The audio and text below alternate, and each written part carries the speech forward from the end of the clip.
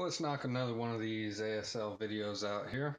So we are going to be looking at the ASL core module number 13, and this is Rising Sun.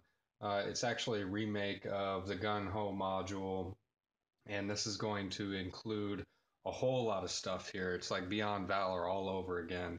A lot of counters to punch, which I'm about, I don't know, maybe about 40% through clipping them. I ran out of organizer trays here with other games and my other ASL material, so I got some of them bagged up, waiting on some more counter trays to get here so I can continue getting those organized in a efficient way. That way I can put scenarios together, preferably in a quick manner. You know the deal. So let's go ahead and dive right into it. This game is basically the Pacific Theater of ASL, and it combines the original ASL modules of Code of Bushido and Gung Ho into one big old package, and it includes the entire orders of battle for the Japanese forces, as well as the Chinese forces, and also the United States Marine Corps. So you're going to have the Chapter G, which covers all the rules you need to play in the Pacific Theater of Operations, and includes also all the errata for that as well. It also comes with a Chapter H for the Japanese and Chinese vehicles and ordnance, and for all the landing craft needed. It also is going to have 32 scenarios, and those are the scenarios from the Code of Bushido and Gung Ho, is like I said, and there are 16 out of print PTO scenarios that originally appeared in the pages of General Magazine, the ASL Annual, and the ASL Journal. So you're also going to have one big campaign game included in here, and that's Gavudu Tanambogo. So that is the Sand and Blood. And that's going to come with a 16 by 22 inch map specifically for that, and the Chapter Z for that campaign. I do have a couple other Chapter Zs for other campaigns, the Guadalcanal historical module, stuff like that. I plan on highlighting those in future videos here pretty soon. But and you're also going to get 7 of the geomorphic map boards, 34, 35, 36, 37, 38, and 39, and map board number 47. It also has a whole lot of map overlays that I began cutting out, not too many of them. I'm trying to balance out a whole bunch of work in between punching counters, trimming overlays, and painting miniatures. So anyway, so that's pretty much what's involved there in this package. As always, it's not a complete game. You're going to need the advanced squad leader game system required to play this, as well as Beyond Valor, because you're going to need those counters in there as well, the markers, stuff like that. So now that we've talked about the basics of what's in it, let's go ahead and take a look at the things here. So here is the Chapter H right here, and that is the vehicle and ordnance notes. You can see it's going to start off with the Japanese vehicles, and then we're going to move in, go through all those, and it has the vehicle listings right there at the top, all the specs and information you're going to need to field those vehicles. And then you're going to get into further unit descriptions, as well as some turret information, rules, and stuff like that. So we will keep on going, and you can see then it talks into other machine gun, hole mounted machine guns, etc., armored cars, the smaller Ho-Ni tanks, the Ho-Ro tanks, Ho-Ki tanks, and those are just, the Ho-Ki armored transport vehicle. But these were just tiny little tanks. Um, I always think of it surprised me when I started ordering miniatures at first, because several years ago I was unfamiliar with Japanese armor and that was used in the Pacific. So the first time I ordered some miniatures, and they were, I game in the 15 millimeter scale. So they looked more like they belonged in the 6 millimeter scale to me. As you can see here, actually on the box, it has one of the larger tanks that they used. But I mean, seriously, that's one of the bigger tanks. Some of the ones that they used were just tiny. If you've ever watched the HBO series, The Pacific, which is, sort of like the Band of Brothers, except for the PTO, There's a part where they are Russian Henderson Field, I believe is what it was. And you can see some of those tanks in use there, just small little things here. But you're going to have the Japanese ordnance listing as well in the chapter H, and this will just go on, and it just covers a whole bunch of their field artillery, their 10 centimeter cannons, their knee mortars, 1941 mountain guns, field guns, 15 centimeter howitzers, 14 centimeter naval seacoast guns, and everything you'll need pretty much to get involved there in the PTO with the Japanese orders of battle here. You're also going to have do-it-yourself charts, um, and the OBA availability charts, rarity factors coming up here. There's a rarity list right there. And getting further in here, it also is going to contain your chapter H for the Chinese vehicles. And that's going to be a lot of lease and loan stuff. There's stuff, that they used for the older German equipment, the Panzer Ones, the Vickers from the British, the T-26. I mean, they just, they used material from pretty much wherever they could get it. And there was also just a tremendous amount of influx of material from all the Allied sources that were trying to keep the Japanese at bay without directly getting involved in that conflict in the early wars. So, and then you'll have, I did skip through a couple pages there. I do want to kind of keep this stuff a little brief for upload purposes, but the Chinese ordnance listing and more counter descriptions and equipment descriptions in here for just different stuff. And a lot of this stuff, like I said, it can be found in other chapter H's, but some of it is so outdated that you won't find in the other chapter H's because, like I said, they were using um, outdated equipment for the most part here. And then we just go on to some more Chinese charts here, and of course the rarity factors for the Chinese OBA. So, and then the last page, you'll have some of the different amphibious vehicles here for the Chinese and the Japanese, I believe, mainly pertains to the Chinese. So, and then you also have a landing craft rarity chart as well in there. So that will take care of the chapter H. That's included in Rising Sun. Let me get that out of the way. And we will go ahead and move on to the core of this set, besides, of course, the lovely counters that are included. But you have the chapter G, which is basically all your new special rules. This is going to go right into your core rule book that you have, the 3-ring binder if you have one. If you have another way of storing your rules, then this will fit right in there as well. So you're going to have an order of presentation here. So it covers the Japanese first of all, and then it gets into jungle and bamboo, palm trees, huts, kunai, swamp, rice paddies, ponjis, animal packs, caves, landing craft, beaches, seaborne assaults, bulldozers, tropical climate conditions, and by about that time you're getting into the U.S. Marine Corps and the early U.S. Army, as well as the Chinese. So, and then you go through here and it basically starts going right through the list that I just named off about the PTO terrain and all that good stuff in there. And it's going to have descriptions of all that as well, all throughout these rules. They're all in color, nicely done. Just a lovely addition to the ASL kit. Um, I do enjoy the PTO particularly well. I'm very excited to really get started in this. I couldn't hold my excitement too much. I did clip some of the counters and played a couple of the smaller scenarios already. So I will say it's a little, you're adding on more rules into the ASL system. So it's just more stuff to learn. And if you're new to the system, it's a big deep pool to jump into.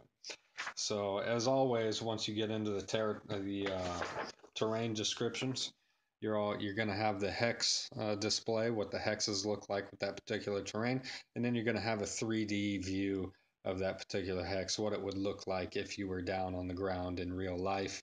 So just it's an excellent production by MMP as always when it comes to ASL, and they do try and make the learning curve as easy as possible for what it is. Although, you know, they can only make it so easy. It's truly a simulation game. So if you're not looking for a simulation, then I don't know what to tell you. But if you are, you've pretty much come to the right place. And I don't want to go through all that chapter G there because it's not in the binder, and I'm having a hard time here just trying to, you know, flip through the pages and show them to you all at once. But there's going to be a whole lot of different rules in here that you haven't seen in the ETO, specifically the climate rules as well. So it's good stuff. I'm excited to get it packed up for good in the ASL rulebook and get on down with it. So then you are going to have some new national capabilities charts that are included in this, and you're going to have a whole lot of different things for the Germans, the Italians, the Finnish, Axis miners, the Japanese, Allied miners, Russians, Americans, including the USMC, British, French, the Chinese, and the Reds and Partisans. And then on back, you're going to have a PTO terrain chart. So this will help you out when you're trying to look for quick references for the new terrain that you're going to be thrown into on these maps here. And there is a lot of that terrain on these maps. You're also going to have another insert for quick reference, and this is going to have animal pack gun, vulnerability tables, your bog tables, fast aground, unbogging, PTO date dependent rules, uh, just a whole lot of stuff. Tank Hunter, hero creation, and let's see what's on back here.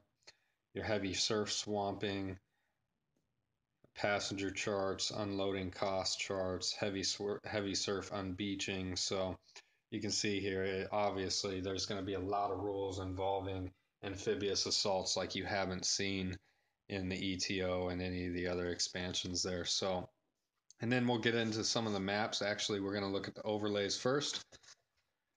And these were on top, so I'll just go ahead and throw these out there while I have them in my hand. And there is going to be 4 of these sheets included here, and these are overlays that you'll cut out and trim, and then you'll be able to put them, you know, over alongside map edges for those amphibious assaults. Nice long stretches of open water, possibly shallow. And then we'll get into some of the overlays right here. You'll have smaller ones to add different terrain features, whether it's jungle or rice paddies. And then you'll have larger ones such as this that I've already cut out. And you can see that trail going through some thick jungle with a lot of elevation changes and some nasty terrain there. It's going to get nasty, I can tell you that right now. Very excited to jump into this. The more I talk about it, the more antsy I get here, especially with this module in general. I just, the PTO, I'm very fascinated by that type of warfare and the events that took place. I think it's a lot to do with the combination of naval warfare, air warfare, as well as the boots on the ground and in the jungles, amphibious assaults, the defensive perimeters that were set up in some of those areas. And it's just fascinating to me. So I'm excited. I don't know if you've understood that yet by how many times I've said it, but very much so. Here's a big overlay there with lots of rice paddies. And you're going to have some more overlays here. Miscellaneous buildings, villages, a church, it looks like, and a big field right there. We have another one that's similar right here. This is you got a lot of maps that have, you know, covered in terrain. So you have the availability for these overlays up top are to basically clear out that terrain and make it more clear if need be. And you have the same thing here. Different minor little terrain pieces, some fields, some orchards, or, you know, the lighter hexes, fields.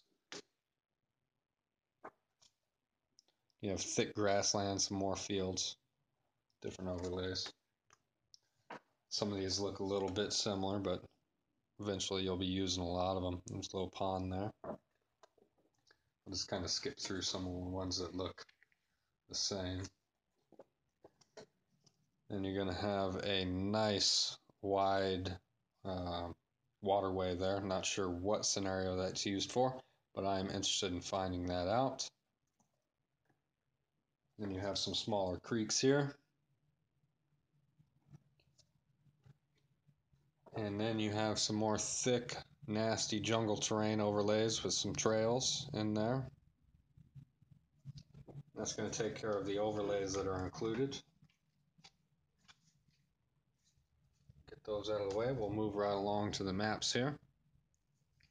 Now, you won't find as many maps, like I said, in this one as you would in, let's say, Beyond Valor, but the amount of overlays, as you saw, is going to allow a lot of different construction methods and variability in these maps that you do have. So, I mean, you could complete this map right here. You could pretty much make it look nothing like it is here just by using those overlays. You're going to have a tremendous amount of options with these maps.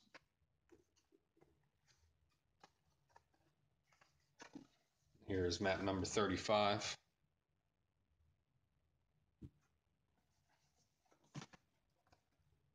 Then we're going to have map number 34 here, another nasty looking one. These are all geomorphic once again, so you can put any of these maps side by side and they will match up. Roads, trees, everything about them. That is map number 37 right there. Here's a particularly vicious looking map. It looks like a very steep hilltop right there, pretty much stretching the whole board. It's map number 39 with a trail running parallel to it on the side there. But this hill, or it's a lot bigger than a hill actually, but it is completely enveloped in jungle terrain. It looks like jungles. So, and here's one of my more favorite looking maps here. Is map number 38, and this looks like it has some airfields in here, ready to set up for some American or Japanese assaults, some desperate defenses trying to hold on to that airstrip. That's the kind of stuff I really like in the PTO. Then we have map number 47.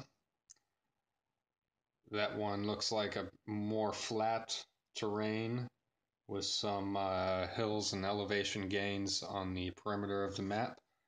But for the most part, it looks kind of depressed here in the center. Really wet and soggy, more than likely. And that takes care of all the maps. Next, we can go ahead and take a look at the scenarios. And there's a big stack of scenarios included in this one as well. You can see right there.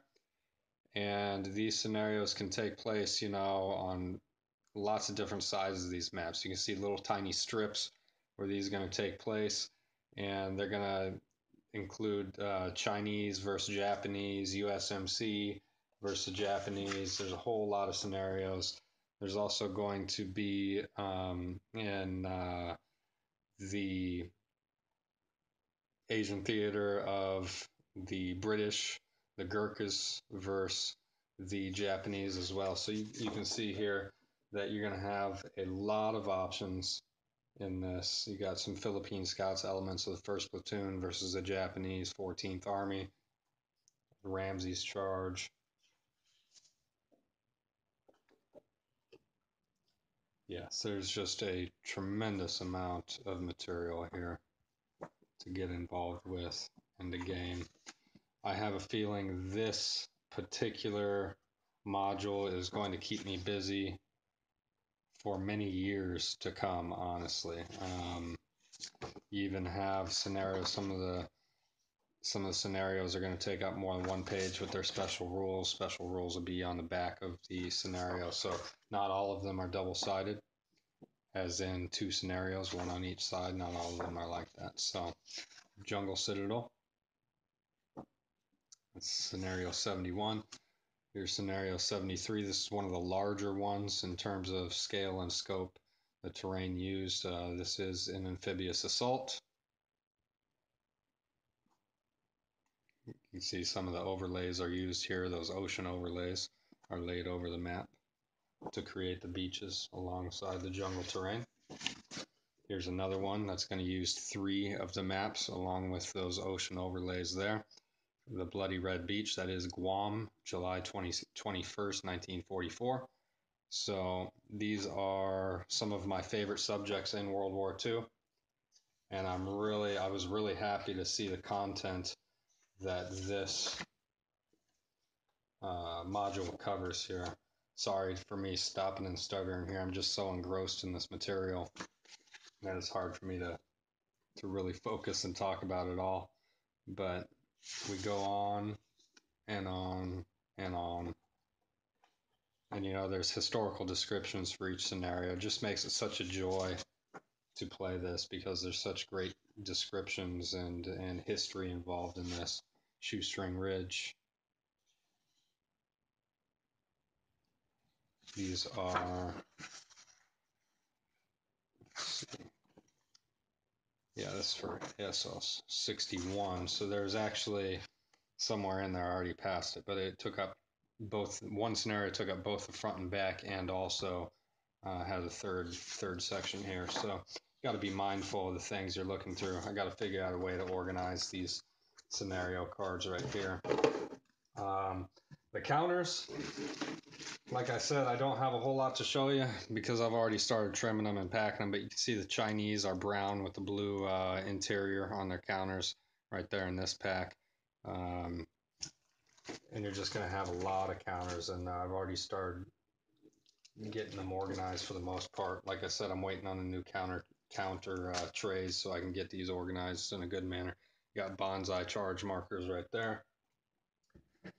And I made copies of the counter sheets. That way I knew I can always check if I'm missing something or anything else.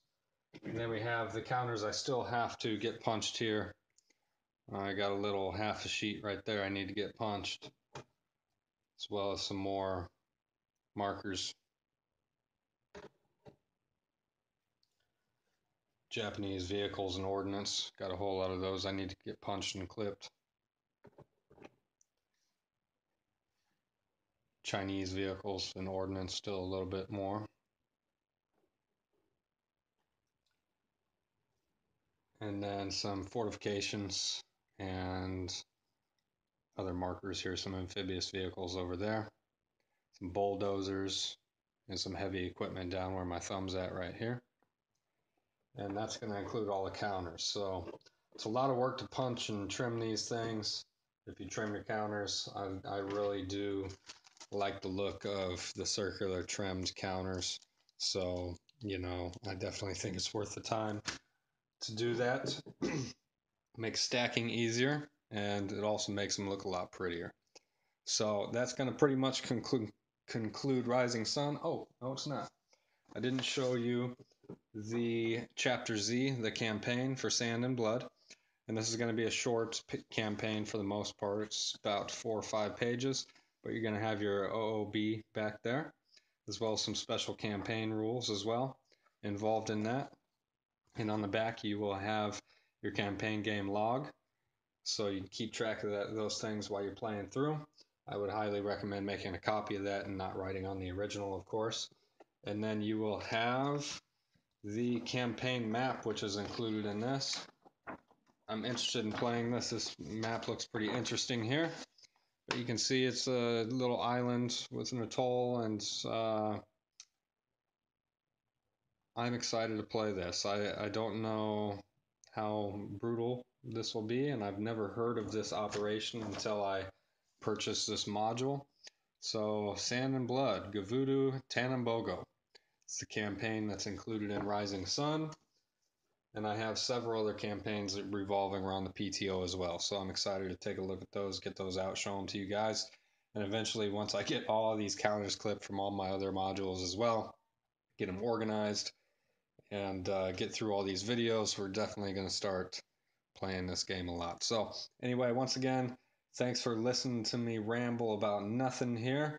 Sometimes I sound a little bit incoherent, but when it comes to ASL especially, because I pull this out to talk about it and it's like I just want to start reading it right then and there and forget talking about it. So Like I said, thanks for listening to the rambles, the incoherent speeches, and you guys stay safe as always. Thanks for joining me, and I'll see you guys later.